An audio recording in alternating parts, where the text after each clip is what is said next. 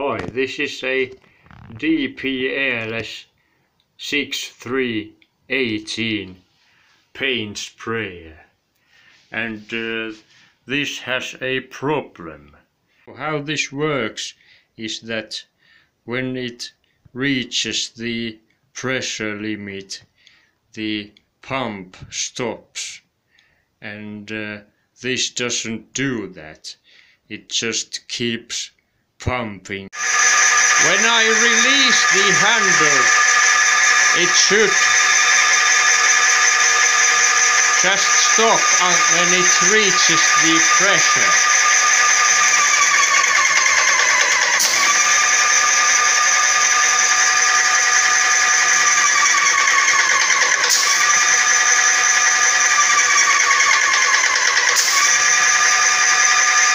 So as you just saw, the pump just keeps going until it gets overstressed or the hose explodes or something.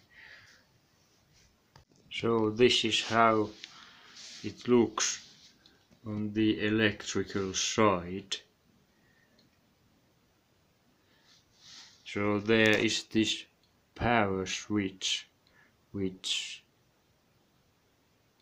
disconnects both the L1 and the null.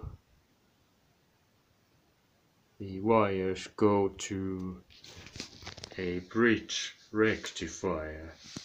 Yes, this has a DC motor, and here is a micro switch, and how this works is that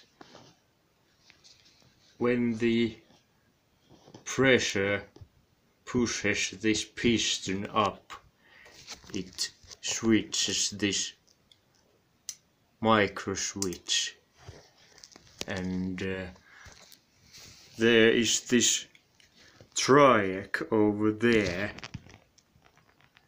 acting as a switch for the DC power of the motor, and I have measured that this micro switch works fine, so the problem must be within this heat shrink, whatever there is,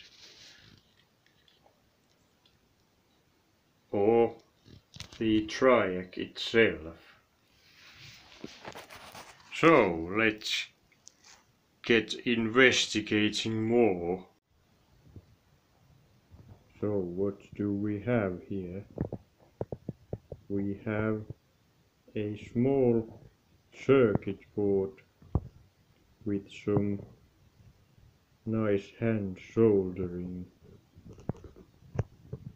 and a couple of resistors, and I think those are varistors.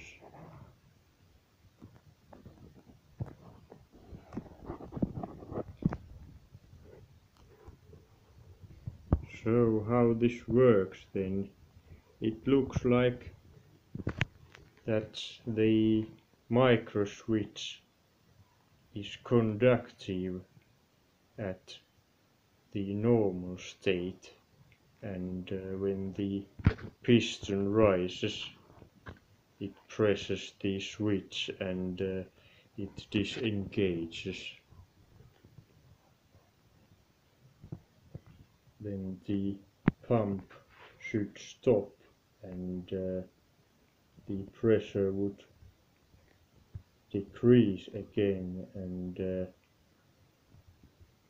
then the micro switch would engage again and start the pump.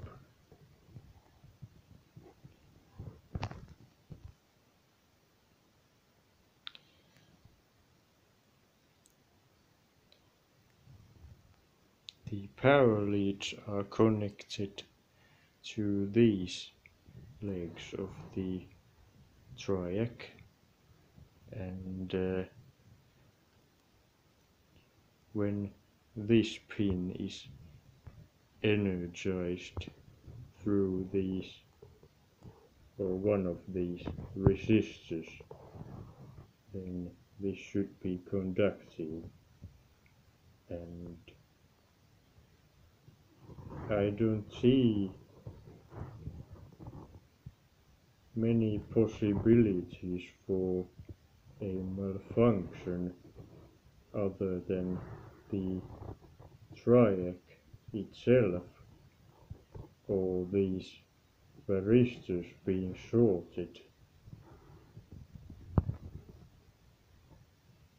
But I think I will remove the triac now and see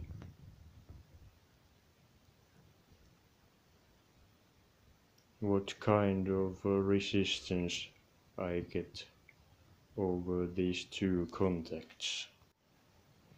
This is a BTA 41600B, and I just cut one pin and measured the resistance over these two pins, and it definitely is shorted when I compare it to this one. There isn't conductivity between these legs. So now I will unsolder this and install this to this circuit board and put some new heat shrink tubing over there, and then do some testing. This is back together now.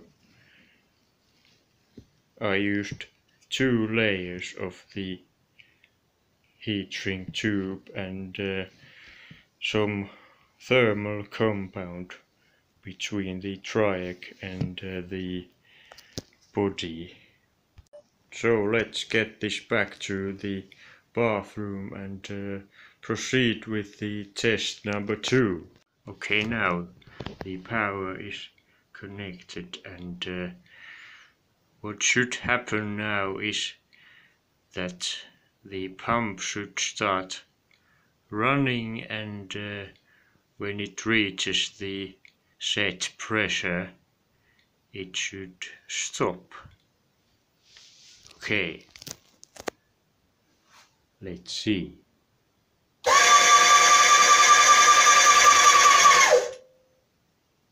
Yes, this is perfect. As a measure of safety, I reinstalled the junction box cover and the crankcase cover, as there is water in here after all. So there you have it. Thanks for watching.